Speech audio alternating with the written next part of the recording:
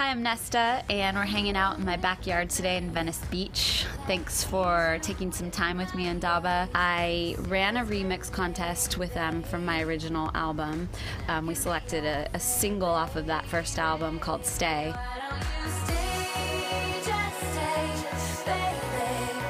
I was completely blown away with the response from the Indaba community and extremely impressed with the talent and the scope of music that came back from that contest. It was really difficult to decide who the winner was, but for me, at the end of the day, and I did listen to every single remix probably a few times, there was just an obvious winner for me, and that's a young producer out of Sweden, and his name is Freddie Emmett. He's just an incredibly talented young producer. I think the reason that his song was the winner for me was that it really resonated with my vibe. It had some of those European electronic elements. It still had some of that good California drive and beat. And I'm a California girl. It's been an amazing experience because we've continued to work together, and now we're into our 7th song together. We've also got a couple other Indaba artists, Solar Order, who had an amazing version of Stay that has garnered over a couple 100,000 hits on YouTube.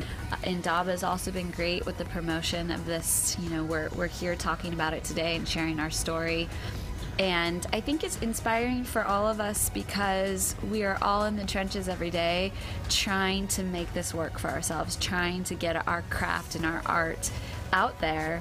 And websites like Indaba make it possible not only to collaborate, but to get those remixes and get those songs out in the world. I'm a Northern California native, but I live in LA and have been here for the past few years. I grew up going to a lot of hippie festivals, a lot of reggae festivals, and one of the things that I loved about that was that there's such a community at those events. I think that EDM, the electronic world, has really captured that again for us, and for our generation has brought that back into the concert-going experience. Indaba's done a great job with the way they've set up their platform to really encourage artists to collaborate.